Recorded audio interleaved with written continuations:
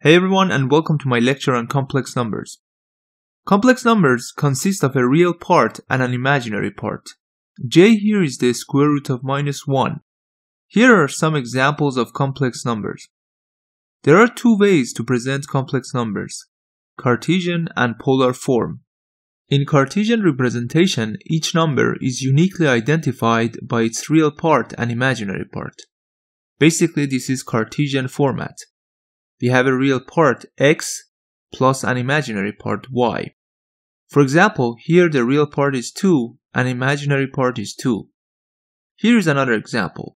The real part is 0 and the imaginary part is 3. Another example. The real part is -2 and the imaginary part is 0.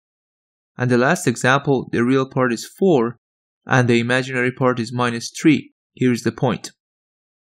Now let's look at the polar format.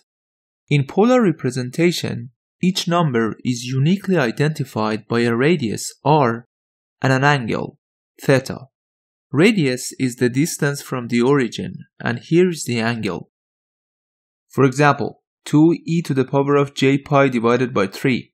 Here is the radius and here is the angle. Another example, e to the power of -j pi divided by 4. The radius is 1 and the angle is -pi divided by 4.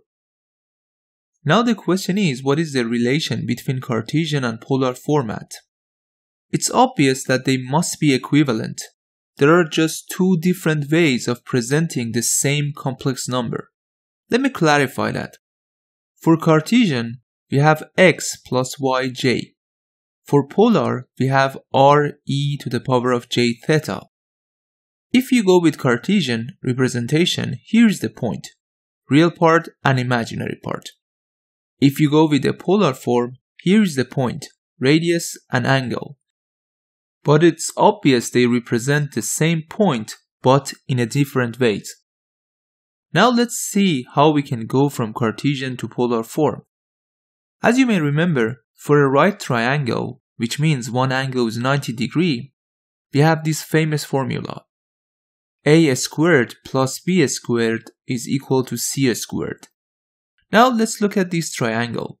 This is x and this is y. Let me plot it again: x and y, and here is r. As this angle is 90 degrees, we can use this formula: x squared plus y squared is equal to r squared. That's the relation between x, y, and r. Now let's find the relation between x, y, and theta. From trigonometry, we know that tangent is opposite divided by adjacent, i.e., y divided by x. By applying tangent inverse, we get theta is equal to arctangent y divided by x. The relation is true when the complex number is in the first quadrant, which means the real and imaginary parts are both positive. In general, to go from Cartesian to polar, here is what we need to do. R is super easy and you can find it by this simple equation. For theta, first ignore the sign for real and imaginary parts and find this angle. As you can see, by using the absolute value, we are ignoring the signs. Let's call this angle alpha. Now, if the number is in the first quadrant, i.e., x positive, y positive, theta is equal to alpha. If it's in the second quadrant, i.e., x negative, y positive, the angle is pi minus alpha. If it's in the third quadrant, i.e., x negative, y negative, the angle is -pi plus alpha. And finally, if it's in the fourth quadrant, i.e., x positive, y negative, the angle is -alpha. First example. This complex number is given, and the question is, what is the polar representation? This is x, or the real part, and this is y, or the imaginary part. The radius is x squared plus y squared square root. So, we get square root of 2. To find the angle, first ignore the signs and calculate alpha. Arctangent 1 divided by 1. So alpha is pi divided by 4. Now this complex number is in the second quadrant as the real part is negative and the imaginary part is positive. So the final angle is pi minus alpha, which is 3 pi divided by 4. Next example. This complex number is given and the question is, what is the polar representation? This is x and this is y. Finding the radius is very easy. Here we get 1. Let's find the angle. First ignore the signs and find alpha. Arctangent of imaginary part divided by the real part. We get pi divided by 3. The real and imaginary parts of z are negative, so the number is in the third quadrant. Therefore, the angle is minus pi plus alpha, which is minus 2 pi divided by 3. Okay, now let's see how to go from polar to Cartesian. To do so, all you need to do is to use Euler's formula.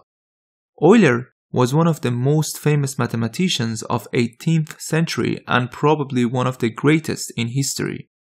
He was not only a mathematician but a physicist, astronomer, logician, and engineer who made very important discoveries.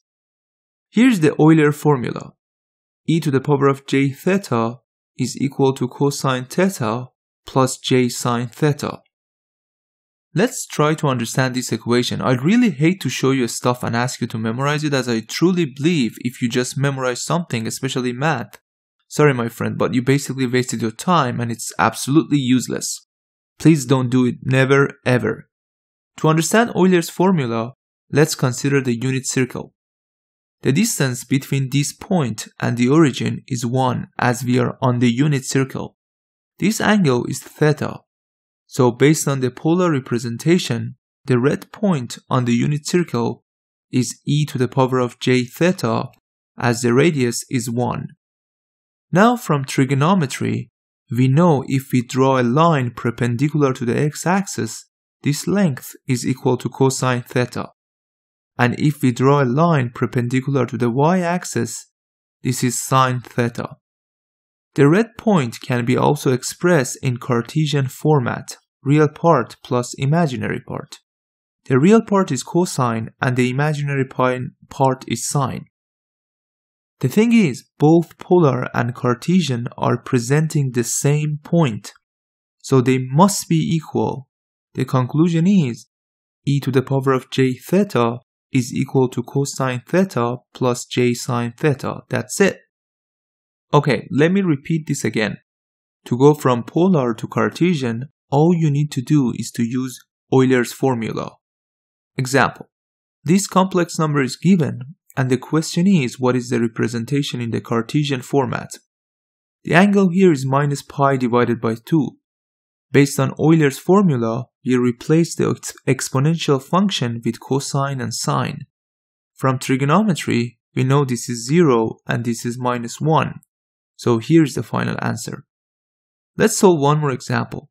This complex number is given in the polar form and we want to convert it to Cartesian. The angle here is pi divided by 4. Again, using Euler's formula, we get this. From trigonometry, we know the cosine and sine of pi divided by 4 are equal to a square root of 2 divided by 2. We have another square root of 2 here, so by doing some simplification, we get 1 plus j. Before I let you go, I want to show you two important formulas which I'm going to use in this course very often. The first one, cosine theta is equal to this. And the second one, sine theta is equal to this. The proof for these formulas is a piece of cake, super easy. Using Euler's formula, you can write this as cosine theta plus j sine theta, and write this as cosine minus theta plus j sine minus theta. From trigonometry, we know this is equal to cosine theta, and this is equal to minus sine theta.